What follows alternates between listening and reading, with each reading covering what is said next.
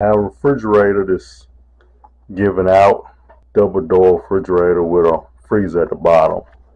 You can hear it running, but it's not cooling. Take this back off.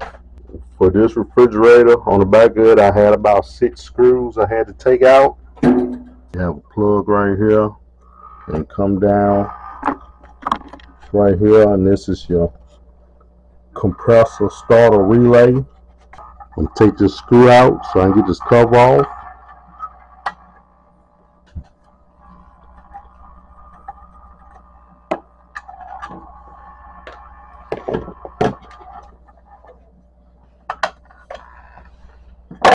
Pull that cover off.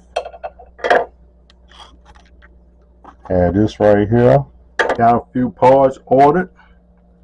And put these in there and see what it do.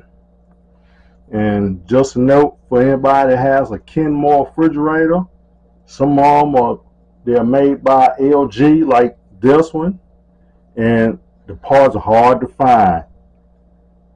Some places they won't even work a service on these LG refrigerators. This is the overload protection relay. Unplug it.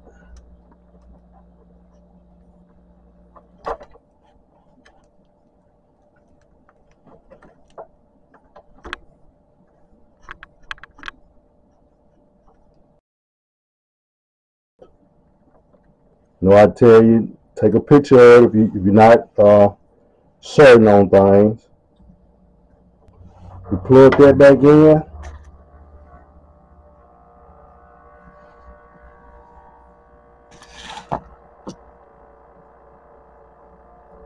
You hear a humming going on, but let's go to our next part. Next, I'm going to take this cover off right here. It's got 3 screws, 1 in the bottom, 2 in the top.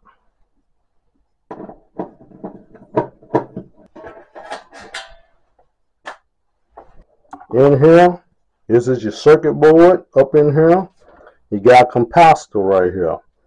So my next part I'm going to replace is this capacitor. Just like capacitor for your heat pump. If you hadn't saw it, I got a video on fixing the outside unit to your heat pump where I changed the capacitor on it. This one,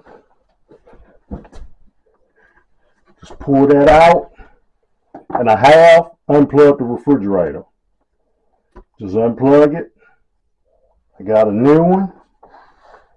Plug the new one in.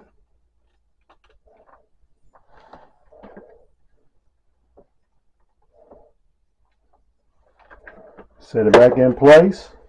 Now I'm going to plug the refrigerator back in. I'll replace that capacitor. You saw me replace that overload protector.